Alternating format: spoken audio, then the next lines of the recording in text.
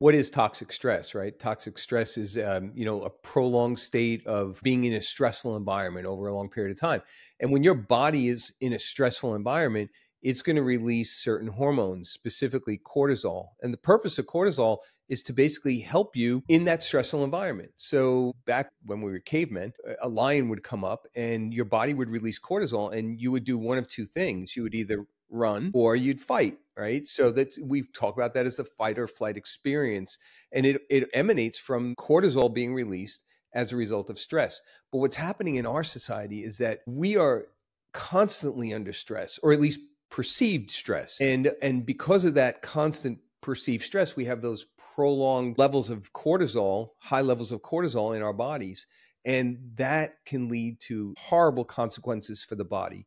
Yeah, right. Without the burn off, right? Because if you're not fight or flight, you're not burning off that cortisol. Think about just this. Think about all the video game. You're sitting there, you're battling, you're fighting. Perceived stress. Perceived fighting, stress. right. Yeah. Right. But you're not out. You really need to put that game down, go run around the block and come back to try to get that cortisol level back down. Right.